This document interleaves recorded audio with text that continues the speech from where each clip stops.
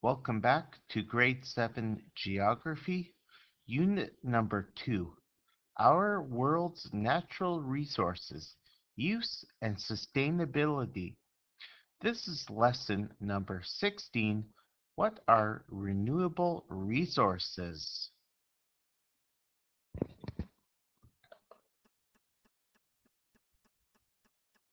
As we learned last class, renewable resources are resources that can regrow or reproduce as long as it is not overused.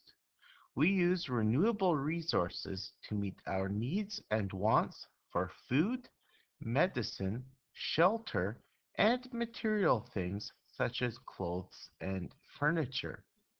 Some examples of renewable resources include soil for farming, fish for food, and trees for firewood. When someone asks where our food comes from, we tend to say, from the store. The real answer is almost all of our food comes from the soil. Without soil, farmers would not be able to raise livestock and grow crops. The human population would be greatly affected by this. Soil is renewable because it can renew itself. The health of the soil affects what type of soil can grow in an area, and the type of soil in an area determines what types of foods can be grown. Fish are able to reproduce on their own, making them a renewable resource.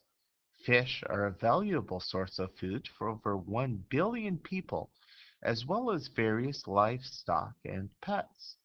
Scientists have found that eating fish carries a number of health benefits.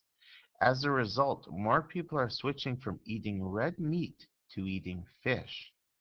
This, in turn, is causing the demand for fish to increase around the world. Forests are considered a renewable resource since new trees can be grown from seeds.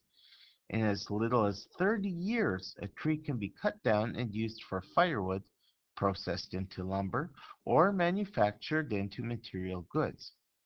A tree can also be left alone so that it becomes a home for different species. Forests are very important to local ecosystems.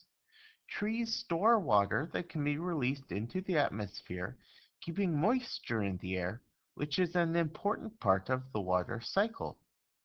A tree's roots hold the soil together, preventing soil erosion, thereby allowing more trees and plants to grow.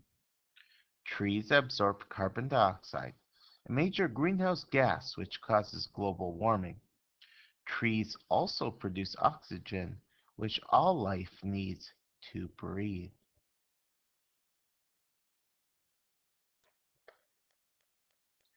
Earth is home to a huge variety of species. There are an estimated 8.7 million known species on the planet.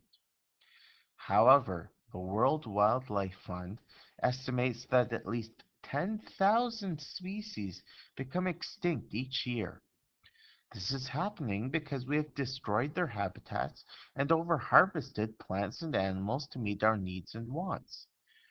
Too many people have focused more on making money from natural resources and less on the damages to the environment.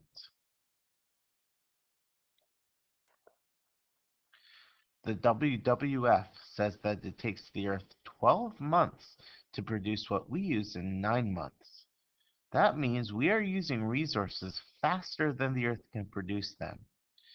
This needs to be taken seriously because our health and livelihood depend on the health of our planet. The good news is that we can change the way we use Earth's resources in order to sustain the balance of life on Earth. And this image here just shows how since 1961, the WWF's logo has changed. And here's a question for you to think about and for us to discuss tomorrow. Why do you think the WWF uses the panda for its logo?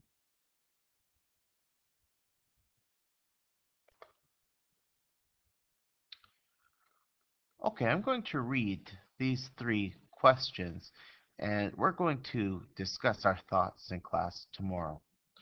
The first one is, how do you, like you personally, use soil, fish, and trees? Question number two, do we do things that waste soil, fish, or trees? Number three, what things can we do to keep a balance of life on Earth? Now, if it helps you to uh, come up with ideas for these three questions, please feel free to go back and watch this video again. You can watch it as many times as you feel necessary to help you understand the contents of today's lesson. And I would advise you, before you close this video, to put it on pause, just so that you've got the questions in front of you so that you can consider your answers, and then we'll share our responses in class tomorrow. But for now, this concludes today's video.